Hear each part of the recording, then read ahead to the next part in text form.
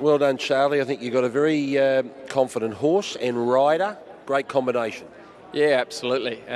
Look, I think the only query we had over the 2,400 metre distance today was whether he'd settle well enough. But Kerrin just put him to sleep nice and early. Got a lovely economical run, and I think he was relatively soft on him late. He sort of put the stick away and knew he had the leader covered from about the 200. So, look, he's a beautiful son of the autumn sun who's going to go from strength to strength.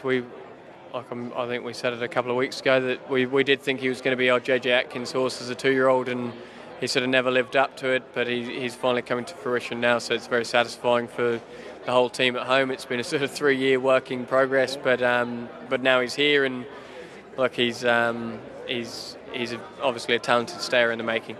You've got the Metrop covered with unusual legacy, so what are you going to aim this horse at? Well, I did actually say to Kerrin as he walked in off the last one, I said, this next one, you're going to have an interesting question if you win on that as to which one you're going to need to ride.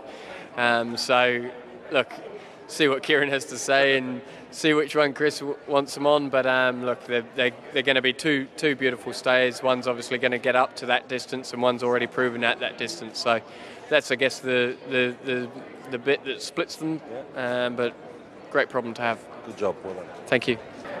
Congratulations, K-Man. You're on fire, mate. Yeah, nice day so far, Brownie. Best yet to come, hopefully. It's nice when you got decisions and options. This bloke, they keep raising the bar, but he just keeps getting better and better. Yeah, he does. That's for sure. Ticked that 1.5 mile box today, which was the query, because he needed to settle. 2 runs ago he got in a race where he didn't settle.